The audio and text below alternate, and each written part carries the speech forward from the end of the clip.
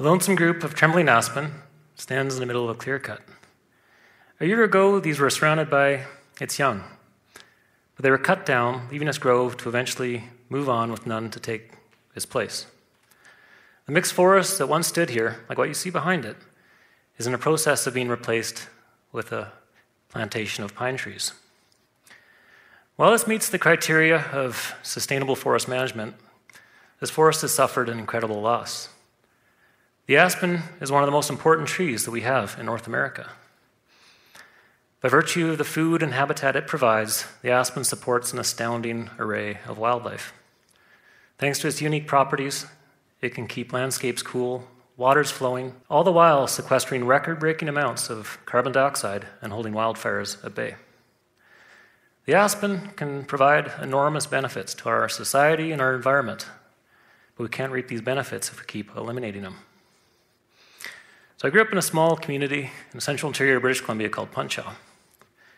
And as I grew up, these trees grew up as well, prolifically. It always amazed me how quick these trees grew. I'm sure it amazes a lot of foresters too, but not in the same good way. Along with the cottonwood, the aspen grows the most amount of woody tissue of any plant in the least amount of time in our forests. They also seem to spring out of nowhere, perhaps from one of the tiny, countless seeds that they send forth every year. But the aspen rarely reproduces from seed. More typically, it grows from this amazing underground root system that can spread for many acres and can be thousands of years old. This is one of the first things we should really value about aspen, and that's the stability provided by this root system. Not only physically, as these roots are thought to hold soil together, which can reduce erosion and blowdown, but also in the ecological sense of providing continuity. As long as we don't interfere with this root system, it can survive catastrophic disturbances, climatic disruptions, as a sort of subterranean seed bank. It can maintain a specific ecosystem on a site for hundreds of thousands of years. Like this forest in Fish Lake, Utah. It has a name, it's called Pando. And every tree that you see here is genetically identical and grows from a single aspen root mass. You'd call this group of trees a clone, and usually they're a lot smaller, and you can identify them yourself this time of year in autumn by seeing the differences in time when they turn yellow or lose their leaves. Some may lose their leaves a week earlier than the group beside it. So you can tell that these two groups are genetically distinct clones. So Pando is the largest clone yet identified. It's about 43 hectares, or 106 acres. And it's estimated to be between 50 and 80,000 years old. So this makes a lowly old aspen forest the oldest and largest organism on the planet. So when you look up at a hillside and you see a group of aspen trees, it's not just a mere group of trees. You're seeing the terrestrial existence of this ancient underground organism recharging its root system while it can, before it gets replaced by conifers. That's how this root system survives.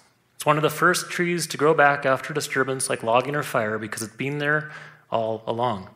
It's not invasive and it's not a weed, and it's not some kind of unexpected shift in the forest type. The boreal forest, inner interior forest, is a fluid, dynamic place, and these different forest types, they trade places with each other. Over time, the conifers will outcompete the aspens, a disturbance will occur, and the cycle continues. This is called the ongoing cycle of secession in our forests. I call this stage of the forest the unwanted forest because the standard practice is to eliminate these species as rapidly as possible and return it once again to conifer trees. Different ways to do this, but a common way around here is through aerial applications of herbicide to kill the aspens. And this is making our forests hotter, it's making them drier, it's making them more flammable, and it's making them less biodiverse.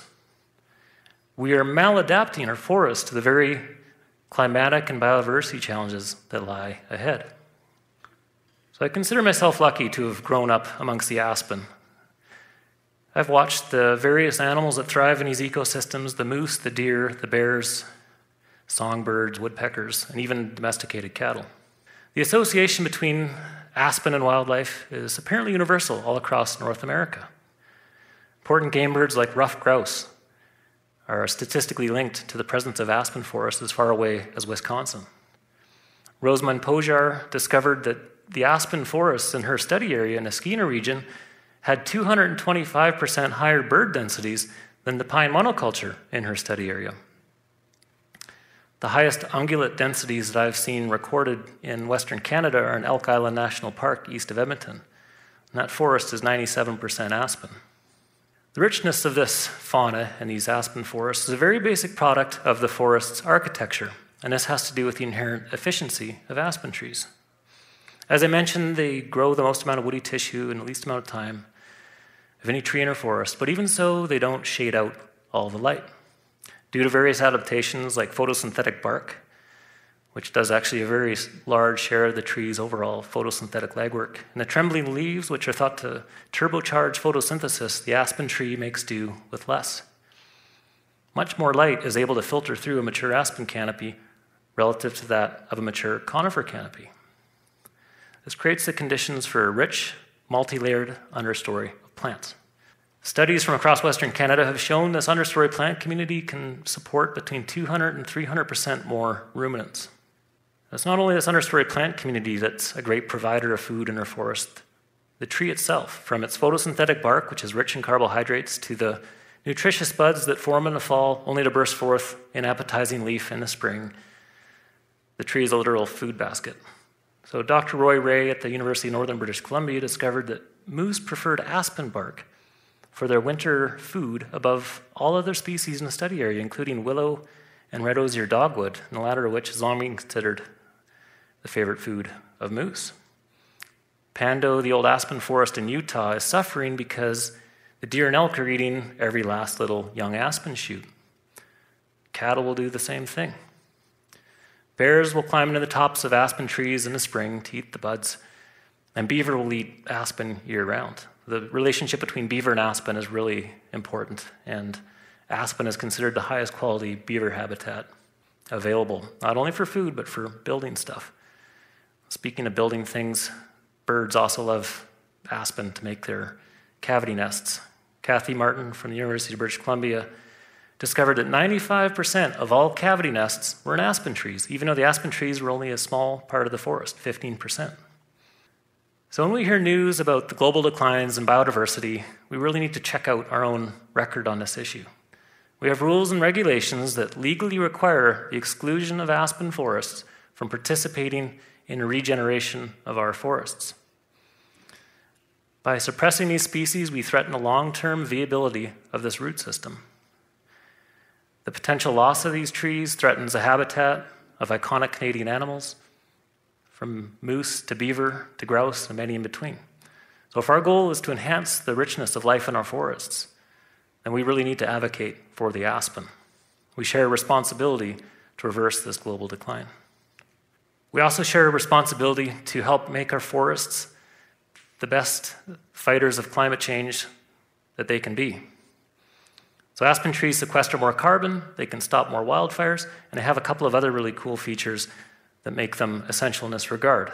So one of them is the fact that aspen trees aren't as dark toned as conifer trees. And as we all know, a darker object in the sun will be hotter to the touch than something that's lighter. In studies across the boreal forest, we've discovered that aspen trees reflect 80% more sunlight than conifer trees in the summertime. And in wintertime, they'll reflect about 60% more sunlight. So that means every time that we get rid of aspen trees, we're making our landscape and our planet into that much bigger of a heat sink. While aspen are reflecting heat and solar radiation, they're attracting moisture and water. This is most apparent in wintertime, and if you go hiking through an aspen forest, you'll notice that the snow is a lot deeper in the aspen forest than in a conifer forest. Not having leaves, much more precipitation and snowfall is able to accumulate on the forest floor, whereas in a conifer forest, much more of it gets hung up in the needles, where it then evaporates, sublimates rather, or blown away. So in studies done, we've discovered that aspen forests will allow almost over 3 times as much snowfall to develop on the forest floor. So this really helps recharge the moisture heading into summertime. And even in summertime, the aspen allows more moisture to the forest floor. And the soil in aspen forests, being higher microfungi, having more organic material, lower acidity, and higher nitrogen is a more effective sponge and holds on to more water for longer. This is apparently true of deciduous forests in general throughout the Northern Hemisphere. In his wonderful book, The Hidden Life of Trees, Peter Wohlleben talks about this with respect to beech forests in Germany and how much more moisture they maintain compared to the spruce plantations in his study area. In a study carried out in the Appalachian Mountains, when they replaced a deciduous forest with a white pine plantation, the stream flows declined by 20%. So if we can expect to have more droughts in the future or more uncertain weather patterns, having more deciduous on our landscape can help maintain stream flows. And this can assist migrating salmon and other creatures of our watersheds. They don't do this only directly through those methods I've just identified, but also indirectly through supporting beaver, whose water-conserving dams aspen are often responsible for. You'll often hear aspen criticized for taking over the wet, fertile areas of the forest, but in many respects this is unfair. It's not so much that they're taking these sites over, it's that they've created them and they're maintaining them. Ron Ignis of the Secession Indian Band recently said that the aspen and the birches are the irrigators of the mountains, and that's exactly what they are. So this all ties into why the aspen tree is so much more effective at withstanding wildfire than the forest types that we replace them with. So gathering more moisture throughout the year and having more water content in the tree's tissue and not having flammable resins, the aspens are much more difficult to light on fire. In the old days, trappers would know this, and they would, if they had the opportunity and the wisdom, they'd build their cabin in an aspen stand, knowing that in the event of a wildfire, they wouldn't get burnt out. But this is now backed up empirically. Over a 36-year period, Dr. Steve Cumming discovered that pine forests burnt 840% more than aspen forests in northern Alberta, and black spruce was even more flammable. So to put that in a different metric, for every 100 units of pine that you lose to fire, you'd only lose 12 units of aspen, assuming they're equally distributed on the landscape. This ties into why aspen are so much more effective at sequestering carbon. Not only can they stabilize this carbon that all forests sequester in the face of wildfire by reducing wildfire, but they can also sequester more carbon just by nature of their sheer efficiency and rapid growth. Summarizing forest carbon sequestration studies from across North America, an article in the Forest Ecology and Management Journal notes that the highest living and above-ground carbon stocks were always observed in single-species aspen stands. In all the literature that I've reviewed, the only ecosystem in our forests that is more efficient and better at storing carbon are peat bog systems. So we have to ask ourselves, why is this forest unwanted? Why are we excluding this forest from participating in a cycle that's been going on for millions of years? They support so much life. They can reduce forest fires. They can sequester more carbon. They're just the tree that we need at this point in time. So on what basis are they considered a problem? And the answer is that these trees are assumed not to have any commercial value. That because they don't make a useful wood product, they don't belong in our forests. And this is a huge mistake, not only for the reasons I just outlined, but because the aspen is actually a very versatile and wonderful wood. For 40 years, since the first industrial facility in Canada utilized aspen, aspen has been used in an enormous array of products. From OSB panel used in sheathing to integrated truss joist systems to parallam beams to finished grade plywood. Aspen has desirable and actually lower shrinkage rates, higher resistance to impact bending, and comparable strength to weight ratios as your standard softwoods. Let's not forget it looks fabulous as a wall panel product or in furniture. So the challenge we face is how do we bring our economic model back in line with our forests? Simplifying our stand structures and our ecology to match the lack of diversity in our wood product sector is making our forests more vulnerable to fire, to pests, and to failure. It undermines other activities and livelihoods and industries that depend on the productivity provided by aspen. So that would include cattle ranching, trapping, guide outfitting, hunting and gathering, and not to mention tourism. So that's the one challenge. And the other challenge is for us as Canadians to turn our gaze to the aspen a little more closely. The aspen is one of our...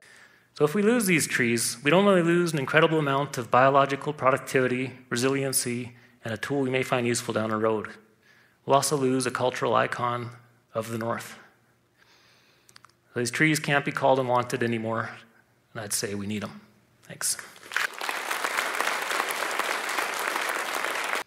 Not only is it amazing and awesome, but it represents all of Canada, from coast to coast and from the southern border all the way up to as far as where trees will grow.